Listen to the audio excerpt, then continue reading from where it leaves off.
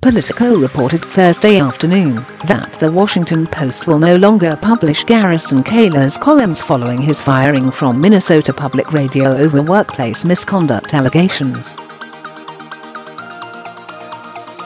Editorial page editor Fred Hiatt told Politico in a statement that Keillor violated the newspaper's transparency policies for opinion writers by defending Al Franken in this past Tuesday's column, while knowing he was under investigation for his workplace behavior.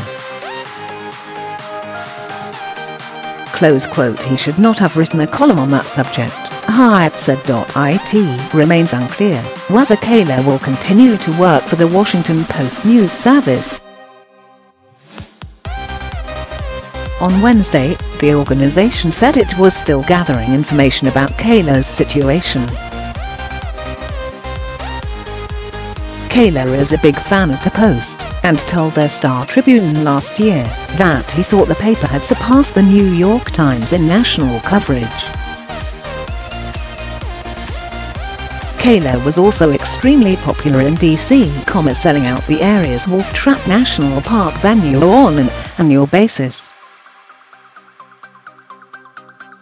Keillor was in the midst of a tour in the New York/Connecticut area when he was dropped by MPR. All 3 remaining live shows on the tour had been cancelled by Thursday afternoon.